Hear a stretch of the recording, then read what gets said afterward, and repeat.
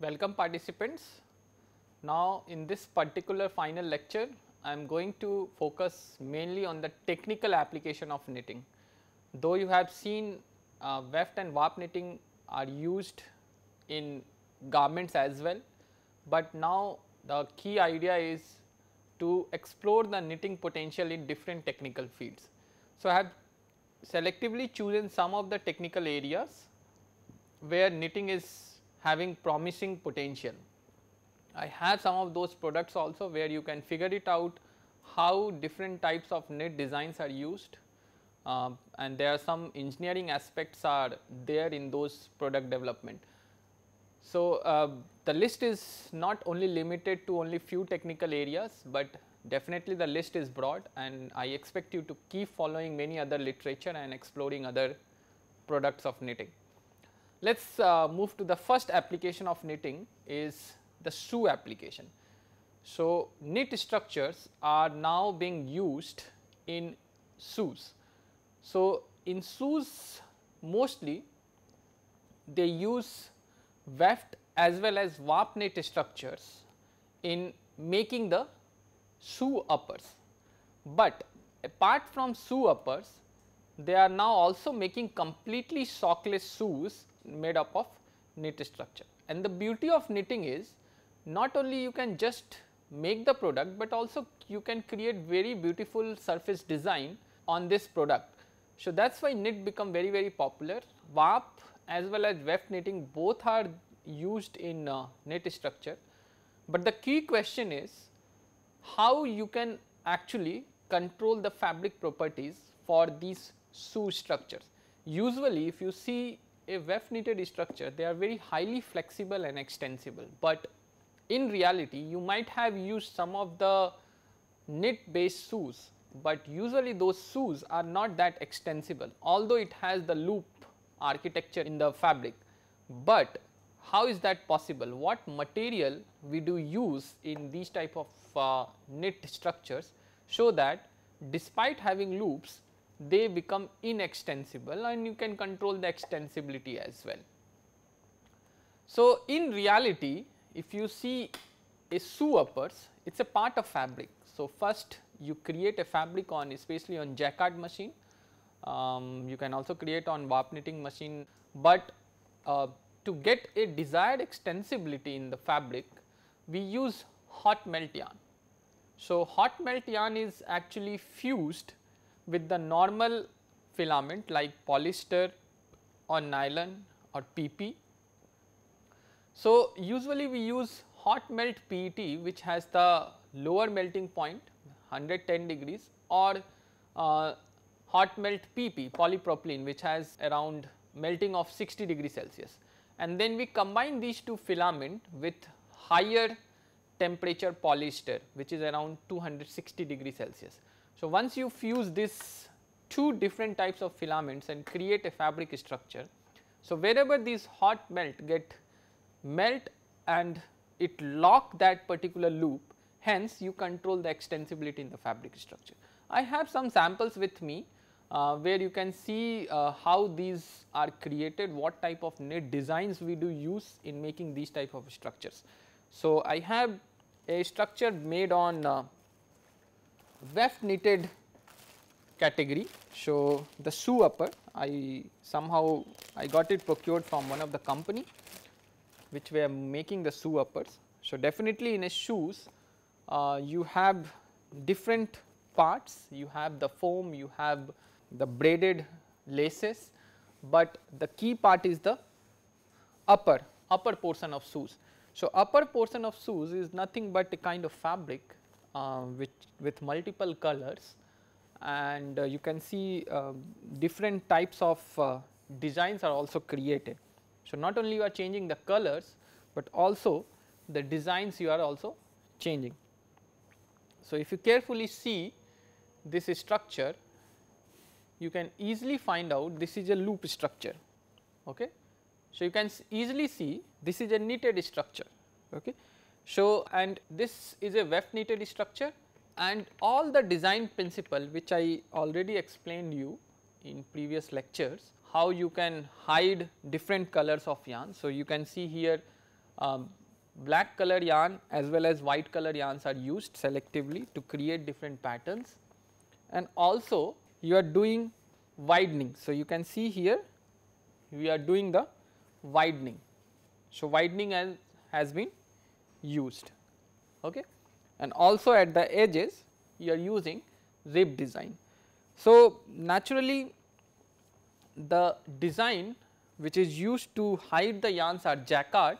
So, if you see on the top side, this is actually the face side of the shoe upper on which you have different patterns. So, you first cut the fabric and then you paste it on the foam of the shoes. So, then it will get the look of shoes. So, this is how you do the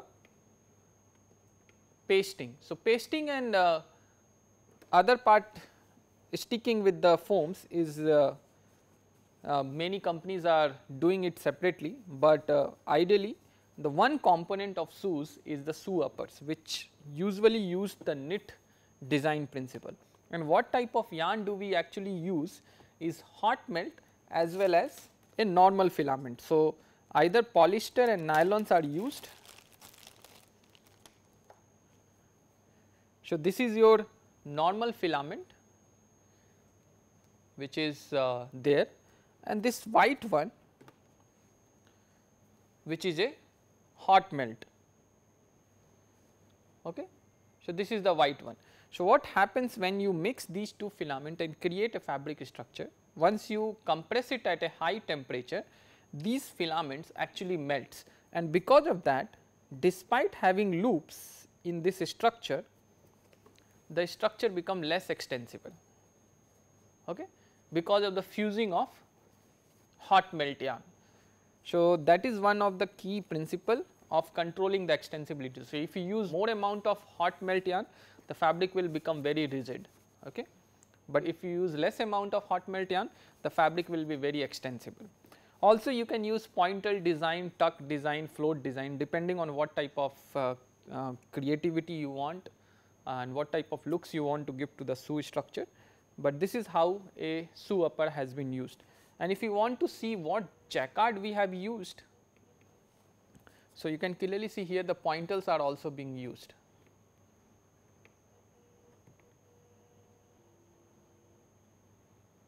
So, these holes are basically pointel, okay.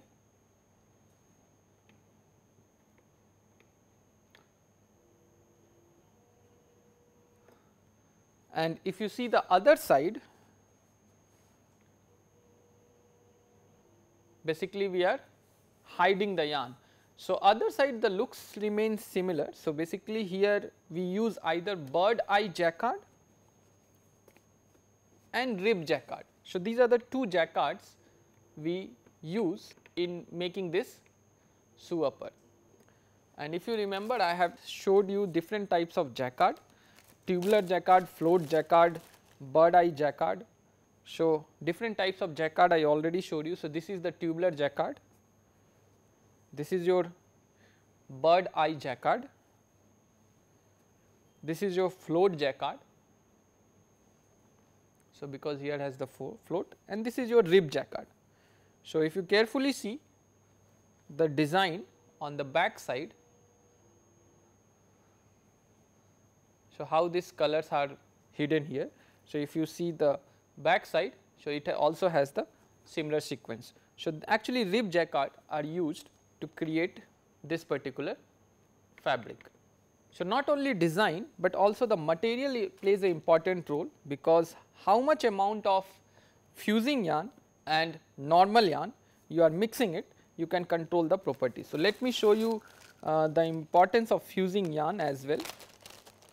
So, here is the importance of fusing yarn. So, this is the normal fabric which was created with polyester, and you can see it is highly extensible, but after mixing this with a fuse yarn, it basically lock the structure, because the fuse get melt and the loops get locked.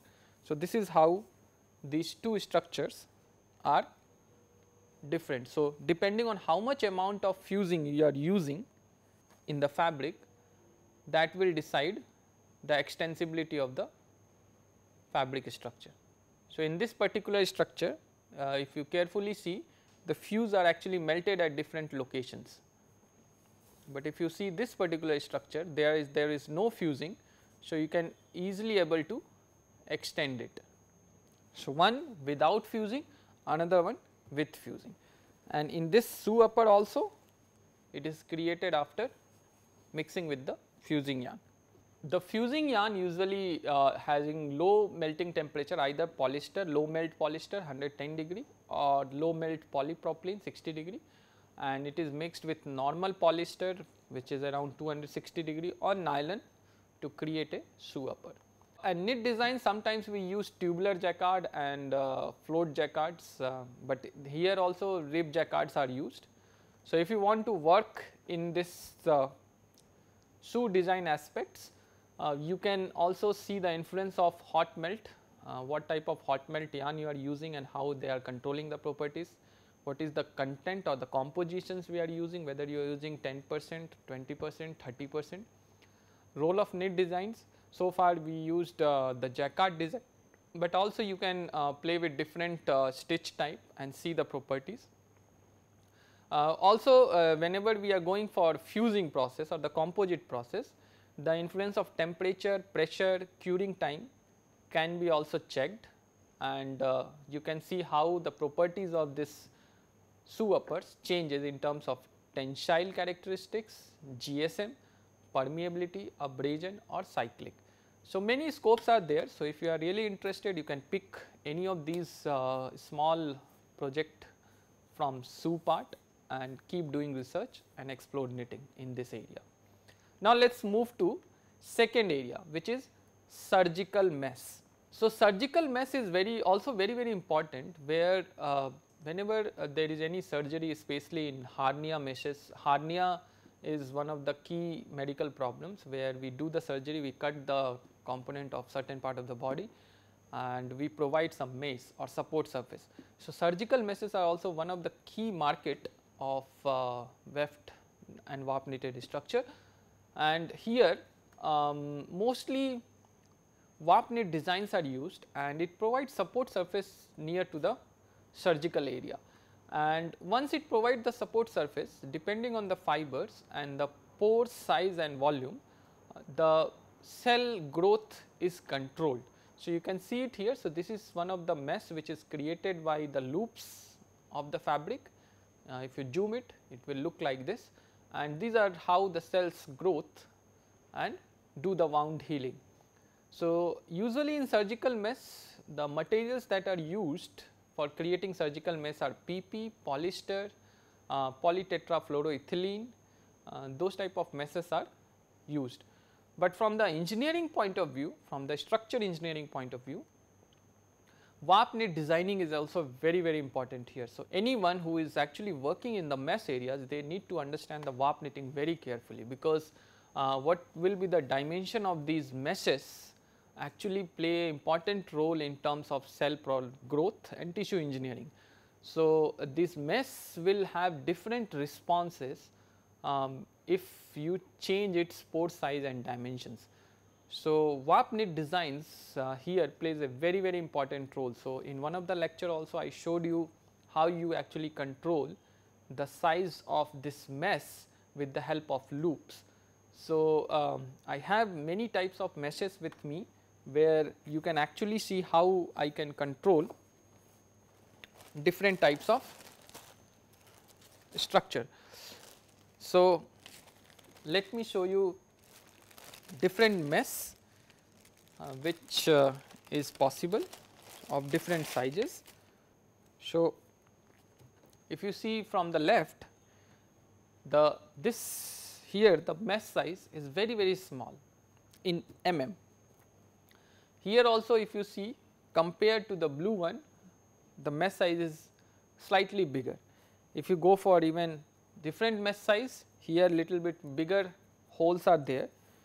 If you further go,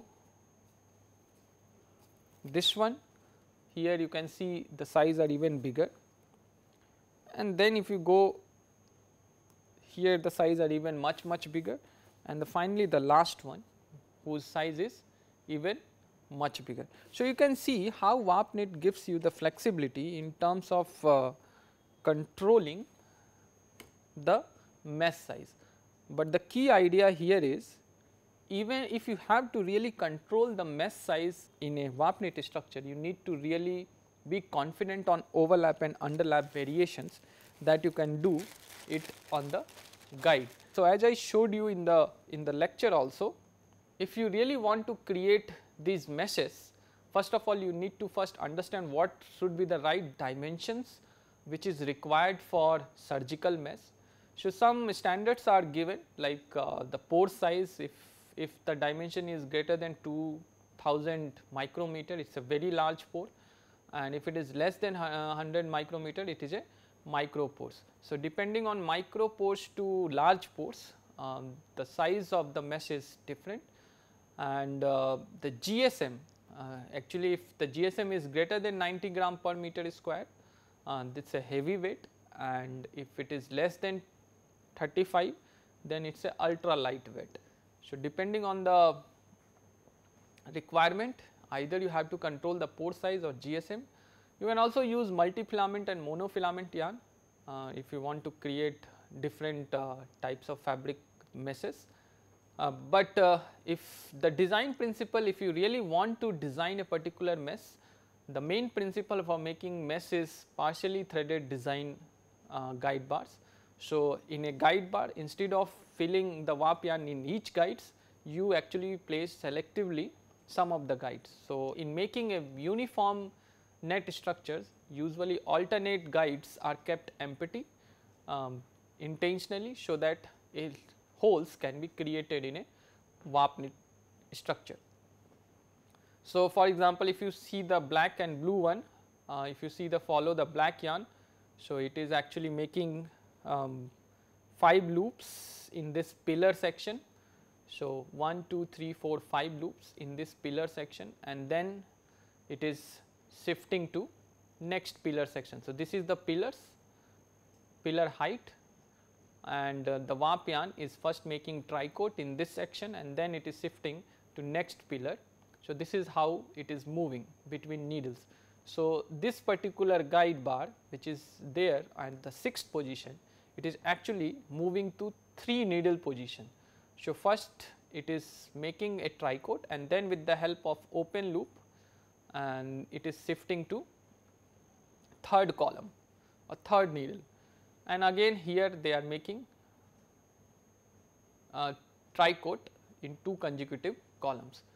Similarly, if you follow the white yarn at the 6th position, it will be doing exactly in opposite direction. So, the white yarn in this position. So, this is how it is doing. So, the black one is moving towards left direction, transitioning towards right direction, and the white one is transitioning towards left direction, which you can see it from here. So, here is the transition. So, the black one, after making loops, it moves to the right side pillar, and the white one, after making loops, it moves to the left side pillar, and this is how the transition has been done. Similarly, the position at 4th position, they will be doing the same thing, 8th position and 4th position. So, you can easily see the guide bars at 5th position, 7th position, 3rd position and 1st position are empty. Because of this, these 2 pillars are not connected. So, a holes are being created. So, these 2 pillars, so this is 2 pillars are not connected, and a holes has been created. So, this is what is opening is created, and because of having partial threaded guide bars. So, this is how you create the mesh, but overlap and underlap are very important, because the way you play with different overlaps and underlaps, you create different pillar designs and different shapes of this mesh. So, net pillars and opening. So, these are the 2 key things. I also mentioned you, if you really want to change the shape of this mesh, you can change the shifting. So, for example, here after making pillars, it is shifting to the 3rd column, and here it is shifting to the 1, 2, 3, 4, 5th column. So, so this is how you can change the shape of the mesh. So, I have some from the literature, I found it some useful notation of lapping movement as well as lapping plan for bar 1 and bar 2 structure, where you can get different size of mesh. So, for example, if you want to create this type of mesh, this is the lapping plan for bar 1 and 1 0 1 2 2 3 2 1, bar 2 3 4 3 2 2 1 2 3. So, this is just the lapping plan. So, you arrange the chains in that sequence and you will get this type of mesh. Similarly, if you go for this type of meshes, here you can easily see the holes are of different sizes. So, some bigger holes and smaller holes are also created compared to this one where all the holes are of uniform size. So, this is more uniform mesh, this is more non-uniform mesh because it has bigger as well as a smaller size. If you see this one, the much bigger holes and smaller holes are there.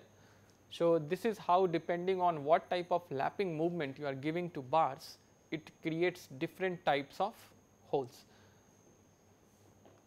Also, sometimes you can also have more random types of meshes. So, these are 3 bar structure, this is also a 3 bar structure. So, here you are intentionally decreasing the size of the holes because it actually helps in cell growth. So, naturally this is the medical part. So, once you design this meshes, you can collaborate with some of the medical professionals, you can create these type of meshes and see how the cells are growing on these surfaces. So, that is again the engineering part. So, you need to understand 2-3 different engineering, not only just knitting is sufficient, but also you need to collaborate with medical professionals to work on surgical meshes because the design possibilities are important. Similarly, medical professionals also would not be able to understand and appreciate the importance of warp knit structure, but then naturally when you collaborate together you can do smart engineering in surgical meshes. So, the research scope, if you see, there are different materials which is available, PP, polyester, polytetrafluoroethylene. So, you can change the material and you can see the performance of different mesh. From knitting part, you can change the overlap and underlap variation, you can control the mesh shape and size, and you can see the performance of mesh. So, key properties of the mesh that need to be studied is like tensile, like what is the modulus, extensibility, strength, the bursting properties of these type of meshes, GSM, because when you are playing with different overlap and underlap, definitely the GSM of the fabric will be changed. So, that also need to be checked. Pore size, you can also learn how overlap and underlap controls the pore size, tear and cell growth. So, all of these key properties you can link. So, this is again a one good opportunities if you are really interested and want to pursue some career in surgical meshes and medical one, you can use the importance of warp knitting in your field. Now, let us go to the third part, knitting for agriculture and construction. So, again agriculture and construction is one of the key areas where warp knit structure are mostly used. Usually if you see in knitting shed nets, for shedding some areas we use a fabric which is actually made up of warp knit structure, wind sill nets for separating the fields, for making some kind of partitions we use nets, that is again a warp knit structure.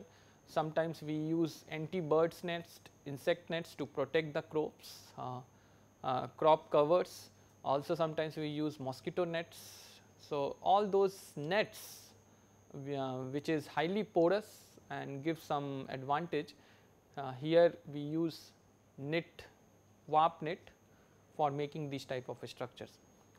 So, whenever any of such meshes are used in agriculture textile or construction textiles, the key aspects as the ventilation should not be bad. It is used in covering, but one need to make sure there is a sufficient permeability in the structure, because the good amount of moisture and air should be proper throughout this fabric structure. So, the ventilation is very important.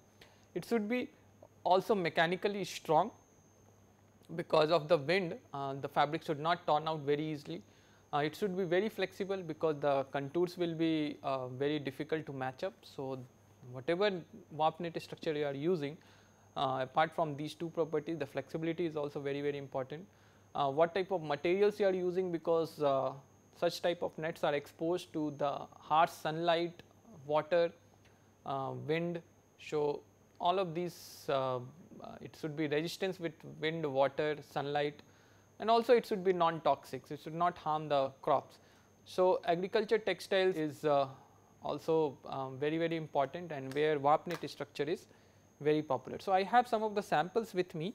I can show you how they are used. So, how they can be used in different structure. So, this is one of the structure which is used in agriculture. So, this is the pillar structure, and the second bar is just making the underlap, connecting it. So, this is used in agriculture for shedding. This one is a insect nets. You can see the pore size is very poor. So, only it is a very good permeability because it is very highly porous, but the pore size is so small that no insects can come out. So, this is also used in agriculture. This is insect nets. The another one is also here you can see the much bigger nets. This is also used in agriculture for making partitions, and all these material are high density polyethylene. So, it is very strong for protecting the nets. Here also you can see the net size is slightly bigger. So, it is used in mosquito nets and insects of those size, it can be easily trapped. So, this is a mosquito net fabric. I have another set also where you can see different types of shedding, because sometimes to protect the crops from harsh sunlight we use different sets of fabrics of different colors. So, this is all made up of pillar stitch on one bar and only underlap on the second bar. So, if you see these two, structure, the green one and blue one. So, blue one is little bit porous, but the green one is highly non-porous. So, the shedding it almost shed almost 80 to 90% of the sunlight. This is up 60% sunlight. So, to protect the crops from different seasons, we use different types of shedding. More open structures are also there. So, this is even more open. So, depending on what type of lapping movements you are giving, you can control the shedding behavior. So, in agriculture and construction also, there are a lot of research scope you can go for. You can check different types of materials, especially PP, polyester, polytetrafluoroethylene is also used. Similar to surgical mesh, you can play with different knit designs, overlap and underlap, different types of mesh sizes and shapes. Some of the key properties you can check is like tensile, bursting, GSM, tear and porosity. So, these are some of the research areas that need to be explored, because in the market you will find these type of fabrics easily available, but you will hardly find any literatures which study on how having different types of materials and knit designs, how you can control the fabric properties. So, that is also a small project you can work on different aspects. So, in the next class I will talk about more application related to E-Textiles, which is a more demanding in this 21st centuries. So, catch you in the next class.